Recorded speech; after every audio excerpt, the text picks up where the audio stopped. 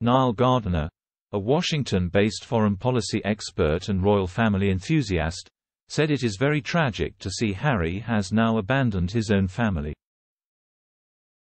He told Express.co.uk, Prince Harry's criticisms of the royal family will, in particular, be tremendously hurtful to his own brother, Prince William. This is a complete bridge-burning exercise by both Harry and Meghan. It is tremendously sad to see him joining in with Meghan with these hurtful accusations against the royal family. He has essentially abandoned his own family now and he has declared war on them. It is very tragic to see this. Mr. Gardiner also warned the Netflix documentary series means there is no turning back now for Meghan and Harry with the royal family, adding it is a bridge too far.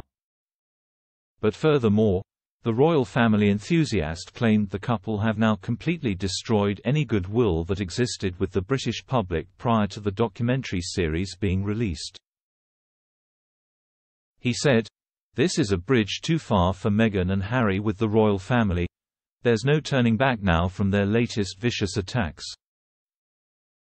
They have spectacularly burnt whatever bridges remain with Buckingham Palace, but significantly, they have completely destroyed any remaining goodwill there may have been among the British people.